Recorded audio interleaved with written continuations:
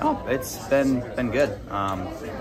We're prepared and ready for Loudon. The flat tracks have been pretty good for us this year. So yeah, we're getting ready to go find out here in a little bit where we're at.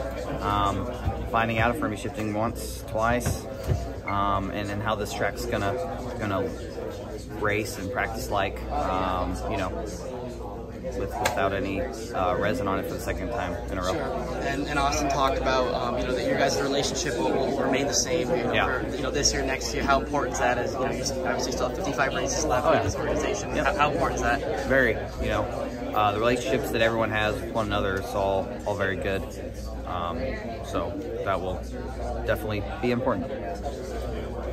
Hey, I mean, there's been a lot of some praise, but some criticism to the decision and to when it was announced. Have you looked at any of it, and are you surprised by any of it? I've seen some of it, but you know, we pretty much gave all of our reasons for why everything happened when it did in that conference, and I think it pretty much explains itself. Do you have any doubt that you'll be in the 8 next year? I mean, I haven't thought about that. You know, I'm going to go out here and do what I do every single weekend for this team, and go out here and get up to speed as fast as we can in practice.